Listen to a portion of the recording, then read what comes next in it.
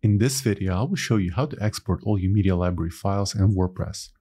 For the purpose of this example, we'll be using Export Media Library plugin.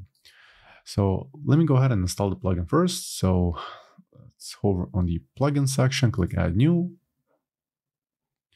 Then in search, type the Export Media Library. And you should look for the plugin by Mass Edge. This one, go ahead and install it and activate it. Once that's done, hover on the media and then select Export. Now you have to select the folder structure. By default, all files will be downloaded in one folder, but if you want to download your files based on the upload date, you can select nested folders and it will essentially download files into individual subfolders. But for the purpose of this example, at first I'll select the first option, and then we can also compress them, but I don't have too many files, so I'll just keep it as no. So let's download zip file. And right here, let me open it.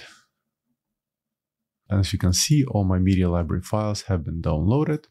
And also let me go ahead and just change the folder structure to nested folder just to show you what it looks like. And let's see. Yeah, as I mentioned earlier, files will be categorized by the upload date. So I hope you found this tip useful, and for more WordPress tutorials, please subscribe to my channel. Thanks.